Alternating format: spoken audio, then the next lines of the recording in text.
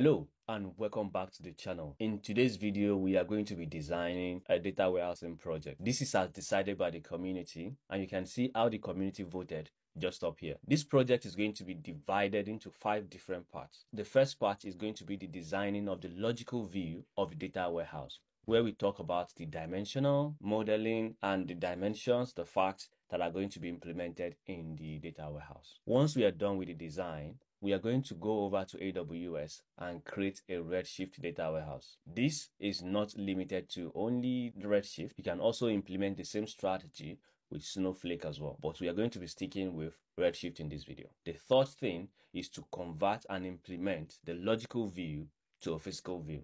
And then the fourth part is going to be loading our data warehouse with data. Eventually, we are going to be implementing the Medallion architecture with DBT on our data warehouse. So stay tuned and watch out for the video.